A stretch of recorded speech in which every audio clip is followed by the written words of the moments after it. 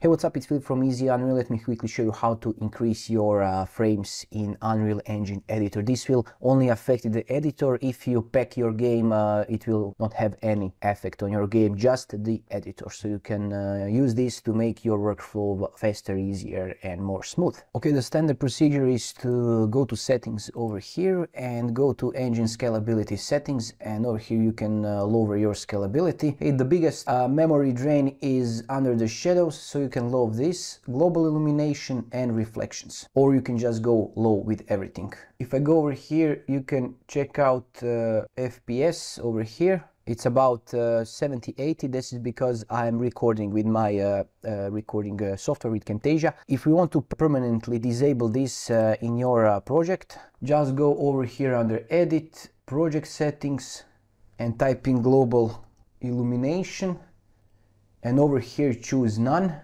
Type in Reflection Method, and over here also change it to be None, and Shadow Map method to make this to be not visual but shadow maps. And this way you will increase your frames, but as I said earlier, you can just go here low and you will be just fine. As you can see, we are now on the 120 FPS, and if I go over here, choose high, it drop it.